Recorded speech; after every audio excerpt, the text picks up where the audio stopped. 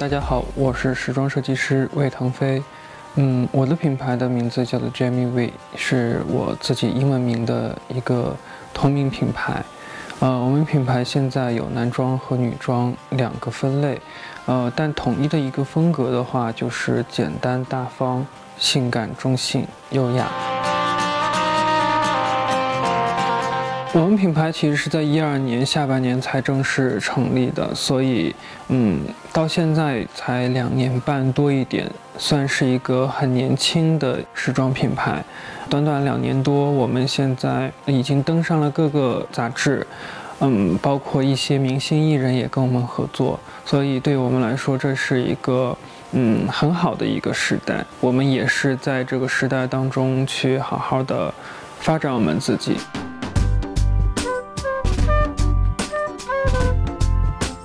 我自己的爱好特别的广，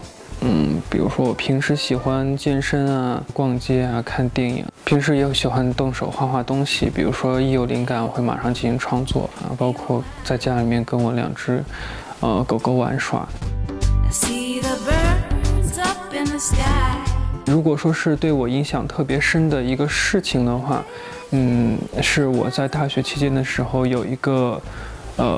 讲座。是 Dutch Gabbana 的设计师本人，2位设计师本人来我们学校进行讲座，然后到最后了，他就说是希望说台下有学生如果有作品的话，就可以拿给他们，然后他们进行现场的制作。然后在很多学生设计师当中，就唯独挑中我的2幅作品，然后用这2幅的作品当中的其中1幅，做出来创作之后，老师也是跟我说，包括我自己心里面也会坚定说，我毕业以后就一定要开始做自己的时装品牌，所以说这个事情是对我影响比较深的。在缘由的话，就是我从小就特别爱臭美，特别喜欢穿好看的衣服，再加上我妈妈也是一个从事服装方面的一个缝纫师傅，所以从小耳濡目染，所以最后选时装设计，我觉得也是一个必然趋势。这2个架子上的就是我们今年15年春夏的部分作品，这一季的名称叫做音律。风格首先是比较简洁大方的，这个也是我们品牌一直喜欢去运用的一个风格，包括也比较优雅、比较中性。其实并不是说这几个风格是分开的，他们有的可能是说我在设计的时候把2个风格或者说是怎么样把它给融合在一起，这样看起来我的设计会更有特点一些。这些的话就是我们刚刚所看到的15年春夏的一些手绘稿。因为我从小是学画画，所以我对于绘画是有一个情有独钟的一个感觉，所以我特别喜欢用铅笔去进行我每一季作品的一个创作。这里平时就是我们工作室样衣师傅，也就是缝纫师傅他们工作的地方。平时呢就是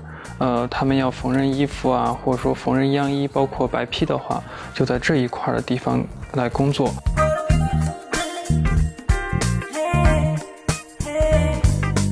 其实我们品牌也做过一些时尚的时装发布会，有一些是说跟杂志一起合办，或者说杂志请我们来做。其实对我影响最深的一个发布是我们跟哥本哈根皮草进行的一个合作，给我的印象就是说他们的时装周包括工作人员会更加的专业，他们是尊重设计师的。虽然说我们品牌现在才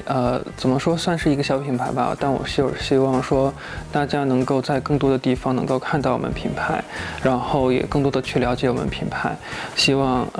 我们品牌的设计能够让大家耳目一新，然后眼前一亮。希望大家能够多多关注，谢谢。